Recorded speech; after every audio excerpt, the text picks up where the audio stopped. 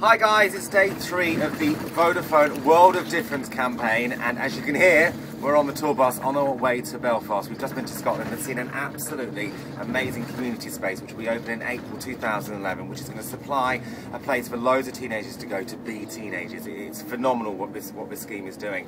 If you haven't already thought about applying to be part of the World of Difference campaign 2010, then think about it. If you've ever felt passionate about a charity or felt passionate about a community that you wanted to know more about, then this is your opportunity now to either take 2 months from work, or if you've left university, give it a chance, have a little go, see whether you enjoy it or not, or if you're unemployed as well, this might be your opportunity of getting back to work. I cannot urge you enough. I promise you, World of Difference is not only making a difference to those communities out there, it will make a difference to you.